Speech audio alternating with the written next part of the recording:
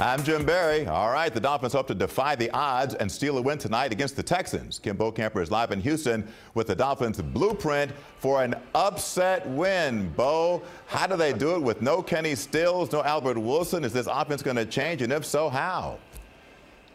Well, they're not going to change this offense. They're obviously going to try to run the football and make that be a focal point of their offense, but they've got to throw the football. No Albert Wilson, no Kenny Stills.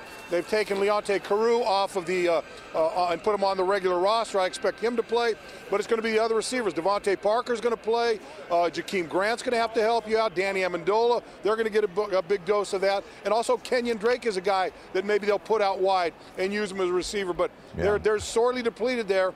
And then that offensive line, they're certainly going to have their hands full. So it's going to be a big test for this Dolphin offense. There's no doubt about that. Bo, quickly, how does that Dolphin defense rebound from that awful Sunday against Detroit and get back to forcing turnovers? Well, Jim, I think they've got to just pay attention to details. You know, if you've got a two-gap a guy, you two-gap a guy. You can't have separation front and back at the line of scrimmage, and that's what happened last week. Play disciplined, play your job.